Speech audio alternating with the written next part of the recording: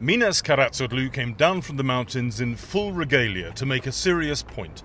This costume was worn by his grandfather and great-grandfather during Greece's 19th century War of Independence against the Turkish occupation.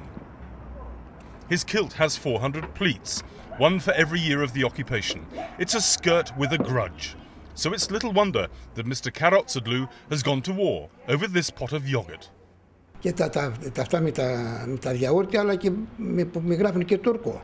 I got upset because they were using my image without my authorization, but I also got upset because of the fact that I saw that they advertised the yogurts as Turkish yogurts, and I am Greek, I feel Greek, I'm from Delphi, which is an internationally renowned location for the Greek history.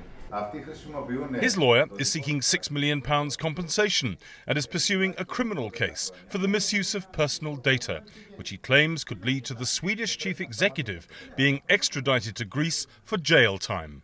I think there is no bigger insult for a Greek to be called Turk.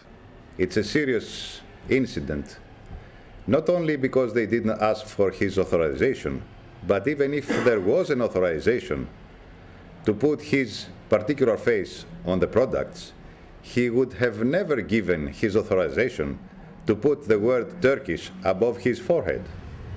A spokesman for the Swedish company dismissed the compensation claim as unrealistic. The company says it bought the image from a picture agency in good faith and so is not concerned about a possible prison sentence. Also, the company says it can't remove the word Turkish from the yogurt pot because the yogurt is Turkish. And so it looks as though there's little room for compromise. Mark in Brabant, BBC News, Athens.